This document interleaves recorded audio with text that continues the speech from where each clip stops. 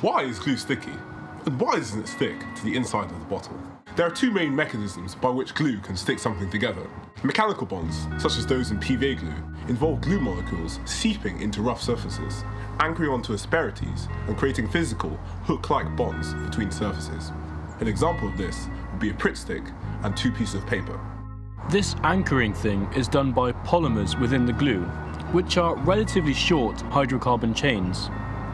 When the glue begins to set, these short chains join together to create long links between the surfaces. Now, chemical bonds, on the other hand, such as those in superglue, are stronger. In order to make them, the chemical structure of the two materials that you are sticking together will change. Tape and sticky notes work slightly differently to typical glue.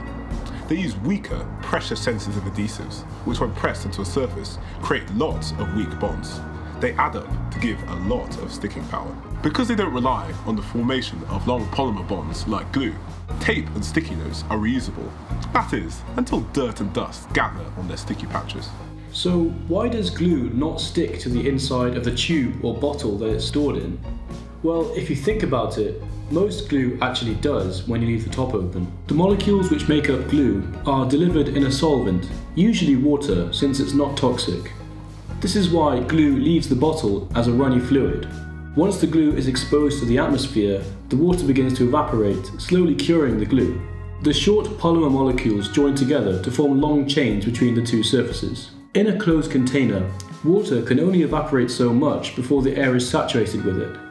So the glue-air system reaches an equilibrium point called the vapor pressure, where there's enough water remaining in the glue to stop it from drying up. Superglue is a special case, where the curing reaction begins in the presence of water.